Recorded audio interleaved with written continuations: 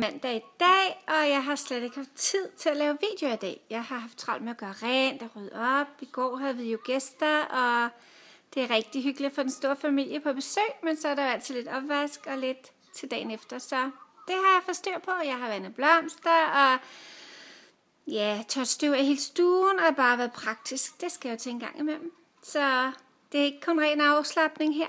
Det er også lidt rengøring en gang imellem. Så nu tror jeg egentlig lige, jeg vil se, hvad pigerne laver. Klokken er snart ved at være 17, tror jeg.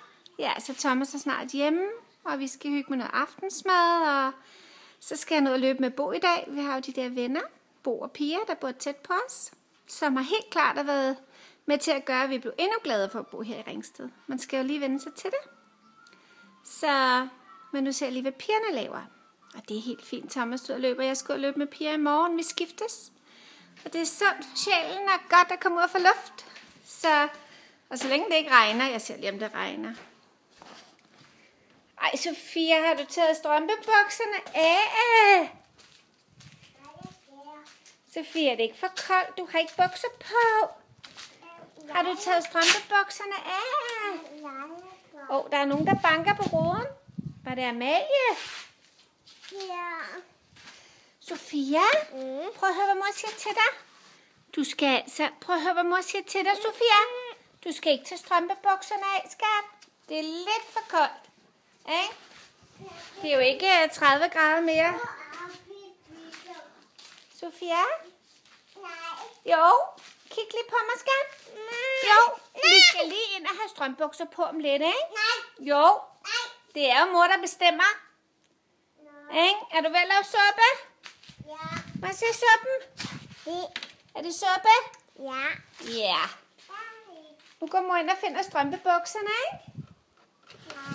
Selv har fået givet hende nogle strømbukser på. Det er jo ikke 30 grader mere, så... Jeg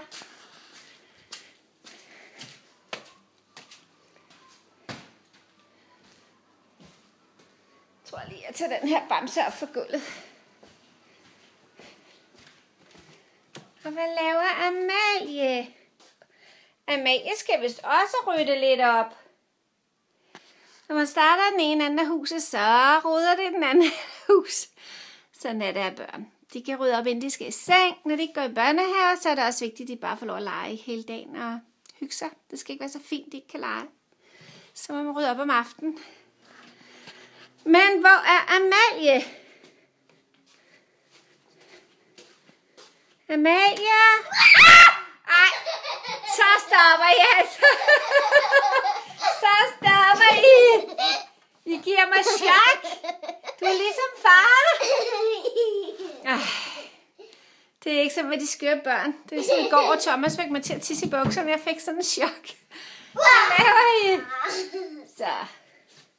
Nej, vi har pillet håndtaget af, så de ikke kan komme ind til swimmingpoolen. Jeg er jo lidt bange for, hvis børn drukner, så det er jeg meget hysterisk med. Så jeg har taget håndtaget af, så de kan ikke komme ud til swimmingpoolen.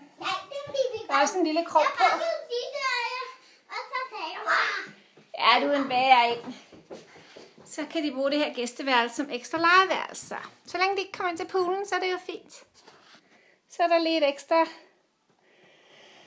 værelse her, og vi sover jo herinde, så ja.